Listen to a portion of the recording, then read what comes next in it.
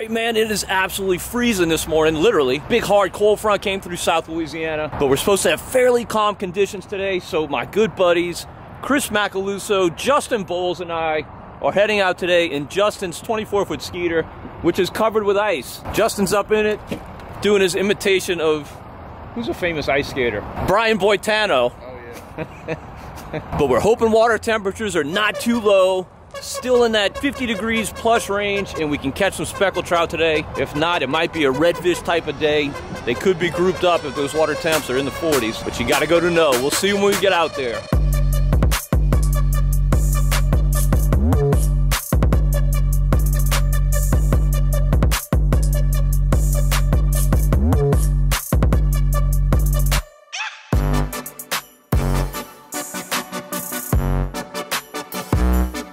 Alright, that was a brutally cold ride, but now we're on site at the Mississippi River Gulf Outlet. Water's pretty good, not as good as I've seen it in here, but we're about to make the first cast of the day, so let's see what we got. Which direction you want to work to him and then double back? Yeah, that's fine. God dang it, I just had another one bumping. What jerkbait you throwing? I have KVD 200. I'm gonna just move us in spot. Alright, that's, yeah, I think that might be the best thing to do. This wind's brutal. It's pretty much as 90 degrees, huh? C-Mac! What you got there, C-Mac? Is he a netter?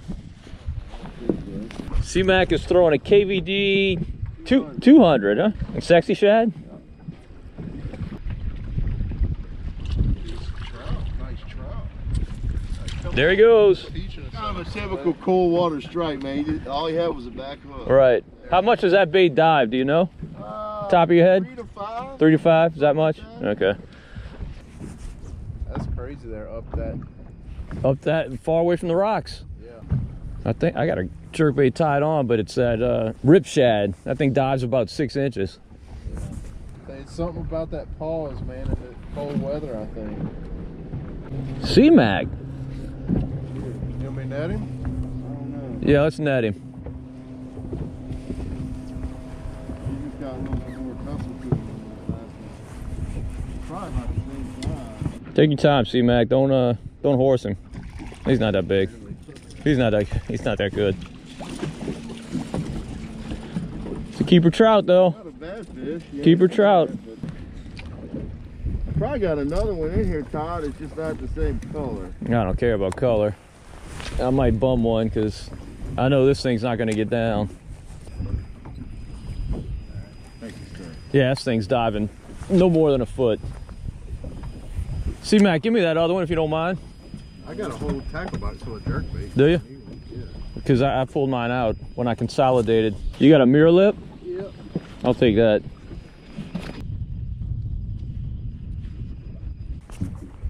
Warming up a good bit. Yeah, it is. It's probably gonna be nice by noon or so.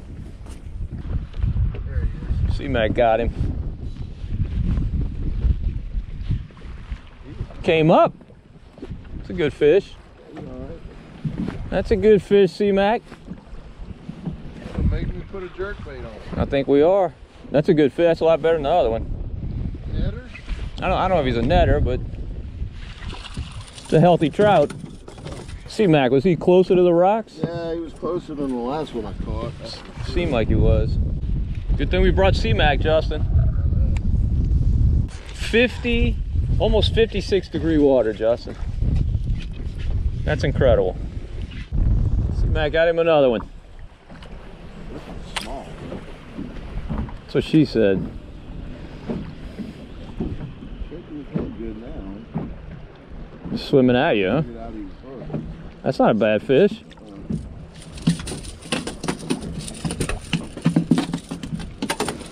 Said you got another one of those? I would have bet you a lot of money that we were going to start hammering on jigs, not jerkbaits, right? I'm with you. I don't know, it seemed kind of big for an ear cleaner. And the grandma goes, "It sure did." Parenthood. It's the older movie from the 80s. Funny as hell. Oh, there he is. There he is. That's a good fish. Yeah, that's a good fish. I don't know if I need the net or not. I'll let you know. Yeah, it's a good fish. Get the net.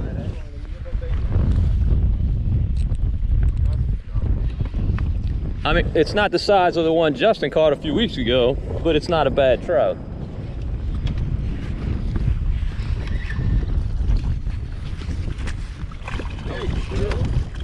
Oh, Justin. Get him, get him, get him!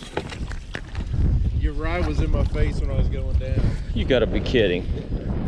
But I did get your bait. You got my bait. Yeah, that's like the classic thing you don't want to do with a jerk bait. Hook the bait. I'll get him, man. Where was he? He was, I'd say about halfway off. I think that was on purpose.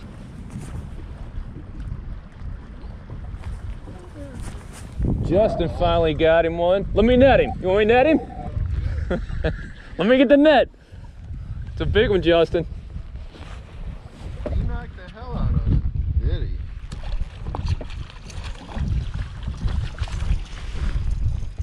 That's a nice one. Yeah, well, the jerkbait called, and they're running out of you. Justin. You want me to net him? Is he big? No. Is he right up on the rocks? Yeah. Good fish, good fish. We are going to have to scratch the itch and go fish against the wall at this point. I wouldn't mind fishing inside the wall.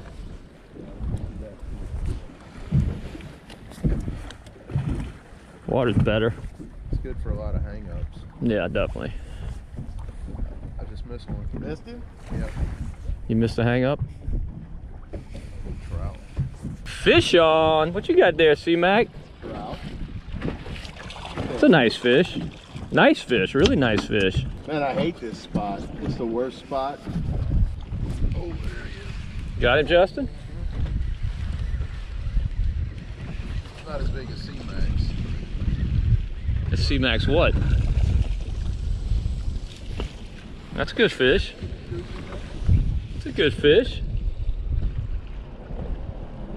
I hate this spot. It's a terrible spot. Makes two of us. Oh.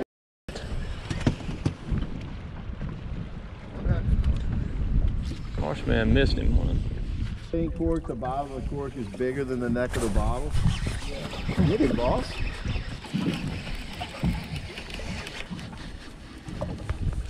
That's a good net. Look how dark this fish is. Man, is he dark. It's a beautiful fish. Nice, good fish. I've had that happen.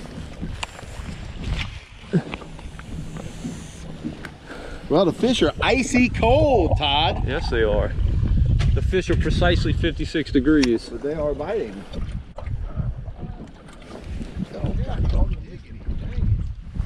They're right up on that wall, huh? First one I caught was kind of on under the boat. Was he? The last couple have been pretty close to the wall. I've looked at it on my depth finder before, and like right up against the wall.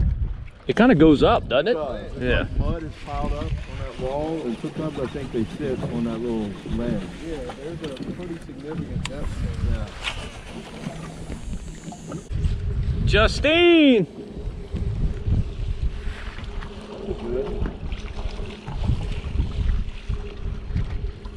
Good fish. Damn, Todd, that's bigger than the one I knocked off the net for you. I doubt that. He's not 7 pounds. Better fish?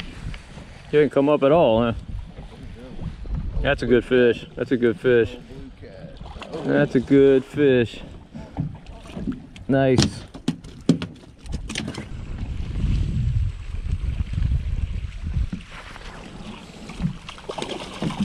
Oh, that's a good trout.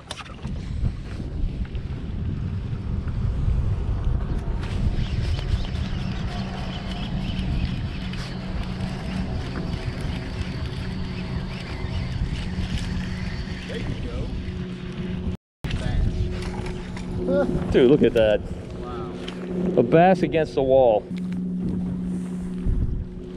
Catching all these speckled trout, and right in the midst of it, a largemouth bass. Peaceful coexistence. If only the Republicans and the Democrats get along as well as It's speckled trout and bass. All right, it's not any secret where we are and what we're doing. We're along the wall right here, and it's called the Chalmette Wall. So everybody calls it. We're kind of halfway between the rocks on that end and the bend on that end. Oh, wait, there he is. And Justin's got one. And so all we're doing is kind of just hitting spot lock, holding in an area when we get on some action.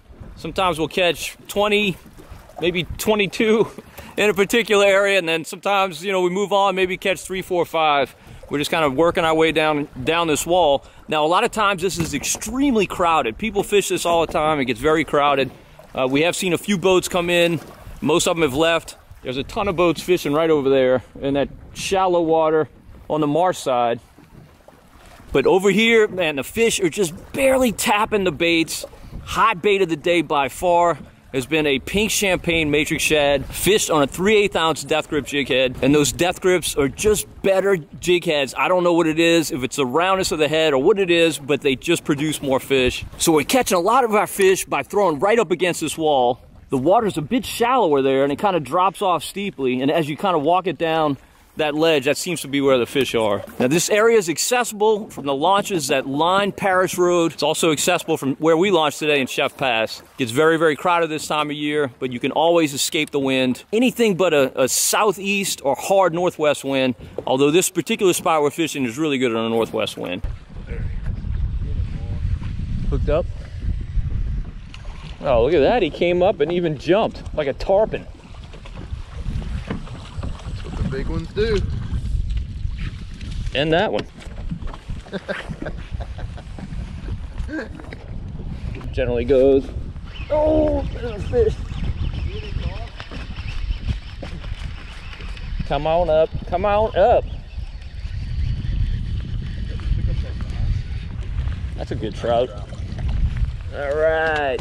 Man, they're all good fish. Right under the boat.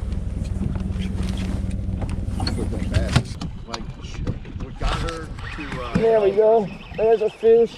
That's the first one that really just absolutely tattooed it. I thought he'd be bigger. Well, look how deep. Swallow. That's a good fish.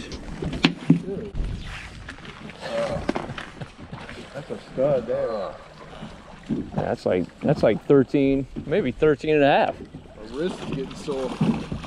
Oh. Medical condition.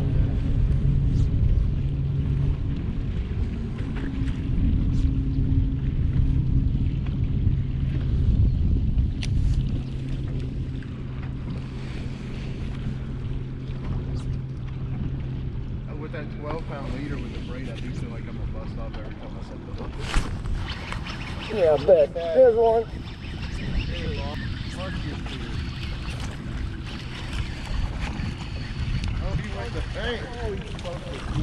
The Stinky Pinky. That would have been a much better name for this bait.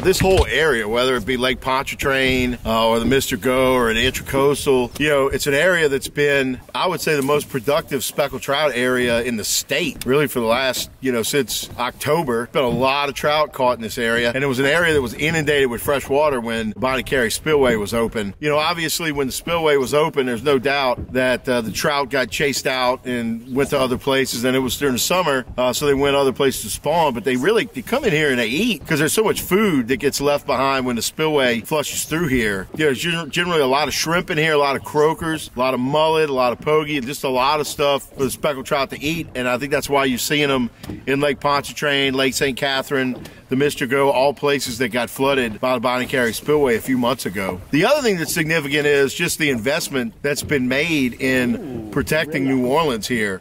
You know, the Mr. Go is a man-made channel that was constructed, began construction in the late 40s into the 1950s, and it was supposed to be a big shipping artery, but never really worked out that way. What it did, though, was destroyed about 25,000 acres of marsh and changed another 250,000 acres of marsh. And it just let a ton of salt water come up into this estuary, and it killed a lot of cypress swamp.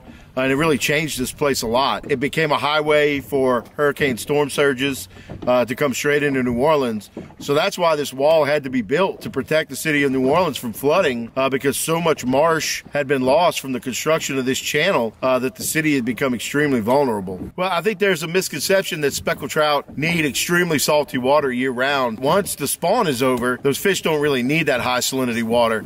And we'll come in here and catch speckled trout right next to bass. There's trout, bass, redfish, flounder, all kinds of fish in that marsh. And you're catching them kind of in the same areas right next to each other. That's the cool thing about this marsh over by Lake Pontchartrain now, is that you've got a lot of freshwater grass beds. It holds a tremendous amount of food for everything that swims out here. Speckled trout, redfish, bass. And you could spend half your day chasing trout, half your day chasing bass, and pretty good chance you're gonna catch a bunch of them. There he is. Came back. I saw the rod, dude. Ooh. Looks like a good one, huh? Ooh. It's got a little tug on it. Hey, let me get the net, hang on. Yeah. Here. Let me get some momentum so this fish can slap Justin in the face. Where's he at? Stay away! Stay away! Stay away! Where's he? I got him. Gorilla! Kid. You good? I mean, he's probably 18 inches. It's a real good fish. Oh, that is a pig, man. You know, when I was a kid back in the 80s when we used to catch them on this wall? They were all solid fish. I remember those days. The good old days, man. We'll never go back. We used to fish in that fantail. Yep. We'd have the whole floor of the fantail covered with trout. Wow. And all we had to use was market bait or strips of mullet. We never had to fish with no dumb plastics. Not another boat out here with just us and the wall. Wow. They ain't never gonna make another boat like a manatee. And they ain't never gonna make another motor better than a V4 Heavy Rouge. All right, let me show you something. 75 speckled trout, that's our limit. Absolutely fantastic day here in South Louisiana. Fishing with two really good anglers, Justin Bowles and Chris Macaluso. Could not have had a better time. What a blast. And this action shows no sign of abating. It's gonna be going on for weeks, no doubt about it. You get the conditions right in this area, you're gonna whack them. Well, hopefully you enjoyed the video. If you did, please give it a thumbs up. Also subscribe to the Marshman Masson channel on YouTube. And don't forget to hit the notification bell so you'll be notified whenever we post a new video. And until next time, if we don't see you in the marsh, we'll see you right here on Marshman Masson.